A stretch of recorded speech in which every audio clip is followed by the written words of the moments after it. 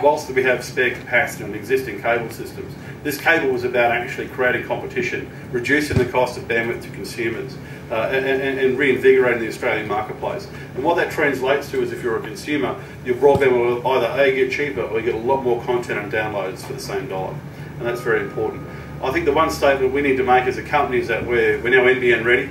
So regardless of what happens in the regulatory environment, regardless who wins NBN or what happens with NBN, the one thing you can be guaranteed is that people are going to consume more and more data as time moves forward.